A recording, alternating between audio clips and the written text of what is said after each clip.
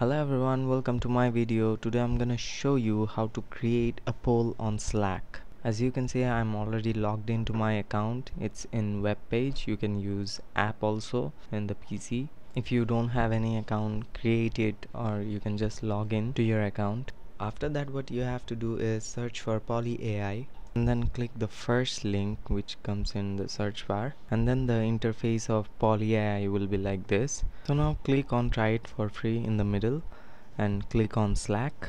After getting into this, make sure you need to log into your Slack account, as your account will show in top right corner.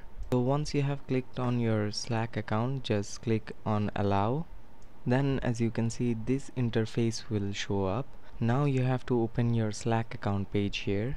So after opening the page or the app, you will see in the bottom of app option there is Poly. After clicking on the Poly, you will see in the chat bar you can create a Poly, so click on there and now click on create new. Now you can create any question here. For example, I'm asking this. Now you can write down here any type of multiple options. For example, I'm giving yes, no comments. And then in the bottom you can choose your audience. As you can see in the left side, there are some audience of accounting, all ACC, BBB, social. So you can choose any of the audience from there. As I have chosen BBB, and now just click on send.